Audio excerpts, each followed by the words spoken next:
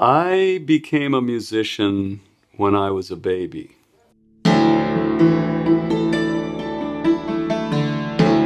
I started listening seriously to classical music as a 3-year-old, and I believe that's because I could feel what its development and emotional content was doing to my soul, and I really wanted to follow that journey.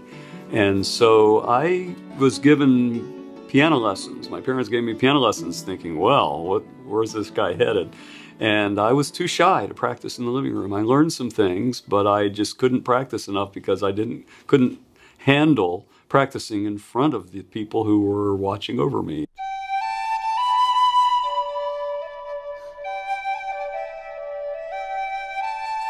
When I was 11, I picked up the flute. I played in school band some, and I wanted to be able to have an instrument I could take where I wouldn't be heard and experiment. So the first time I really experimented with music was with the flute when I was 11.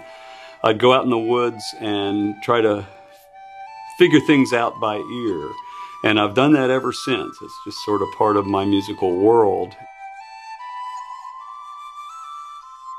One time around 1980, I was performing flute and singing with a trio I was in at a college dorm at William and Mary, where we had all graduated from. And when we were packing up, a guy pulled out a hammered dulcimer and started playing. And I had no idea what it was. And I was just frozen with rapt attention, couldn't breathe. And then my brother, who was a student at the college at the time, came over for dinner and showed us a record he had gotten of a hammered dulcimer player who had visited the college, someone different. And we borrowed the record and started collecting recordings, and I thought maybe someday I'll play myself. And then 8 years later, I got my first dulcimer.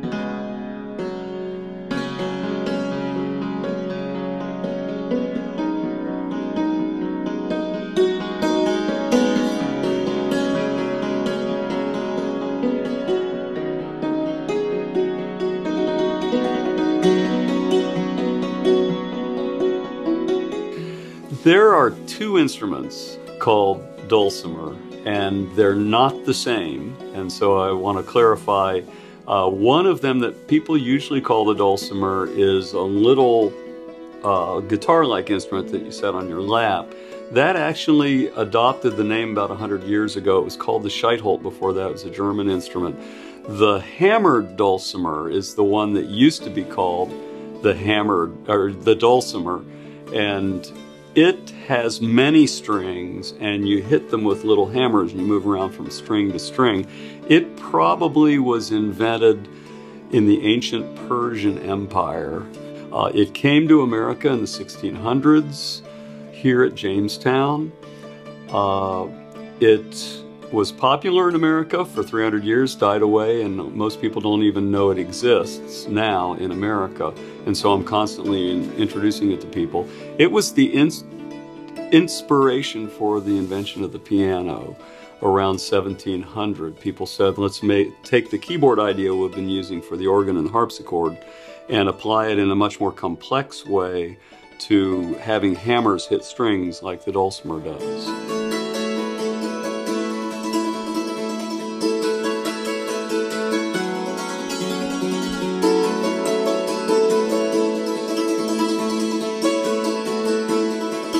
The ringing combination of percussion and ringing is like nothing else you've heard. It's powerful and at the same time sweet. And standing right over it as the player, the sound comes projecting right into your face. Not too many instruments have that type of thing. Usually the sound's away somewhere, a guitar, or the sound goes out away. But with this, I can pound on it, get whatever percussion I want, and the sound just comes up in my face, and it's very enjoyable and dynamic. But people standing away from the instrument often call it soft and soothing, even if I'm pounding. To many people, when they first see a hammer dulcimer, they go, how do you ever play that great mass of strings? It must take ages to learn it. And I say, no, it really only takes a couple minutes to learn it. So if you don't know about it yet, you're about to learn all there is to know about scales on the hammer dulcimer. I've taught lessons to players of my instruments and to people who want to learn some about music theory and things like that for probably, I don't know, 35 years, something like that. These are called hammers. They're made out of wood. They have suede on one side and bare wood on the other in this particular model. The strings are laid out in such a way that you have a separate string for each note. So it's not like a guitar or violin where you use your fingers to make the strings longer and shorter, but you have longer and shorter strings.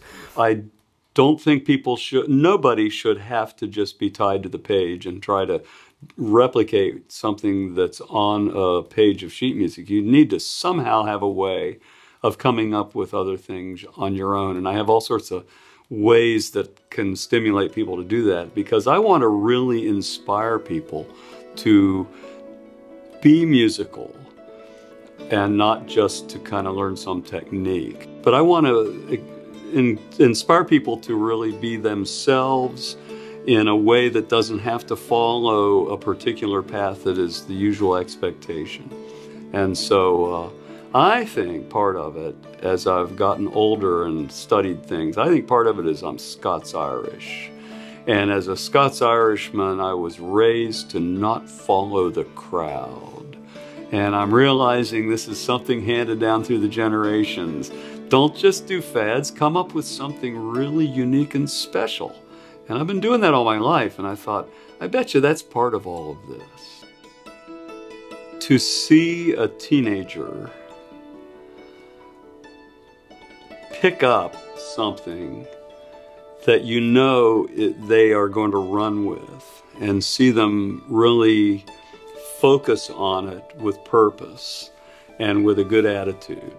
And you can't ever expect that from anybody, but to see that happen, I've had some students who learn how to use a multi-track recording studio and set up microphones to really capture a particular kind of stereo effect, and then compose a piece, and then do the entire ensemble themselves with guitar and piano and singing and perhaps some other things, and then work on getting that final mix, and then use that as an expression of who they are, which of course is what I do. To see someone else who's growing up who really wants to do that same kind of thing, and to do it with meaning, not just demonstrating that they can do it, but to really have a context and a meaning.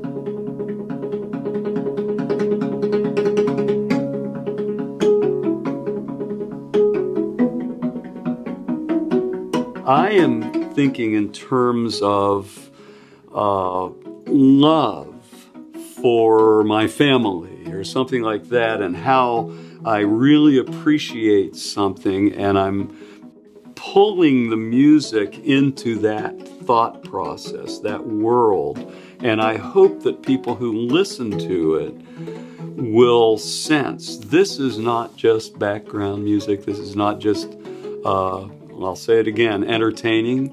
There's something going on here.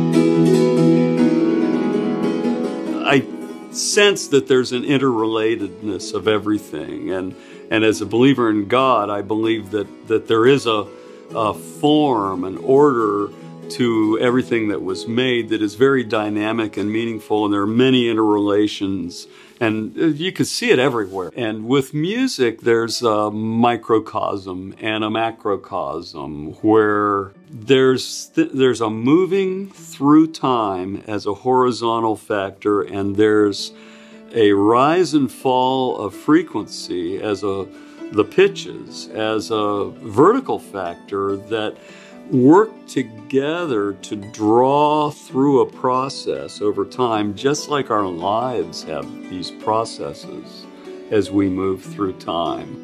There are the ups and downs, and there are all sorts of different tonal qualities to our lives and so forth. There's a whole lot more I could say, but instrumental music can really tap into that and somehow draw together the meanings of the universe and our individual personal souls and experiences. And I really want my music to tap in really well there.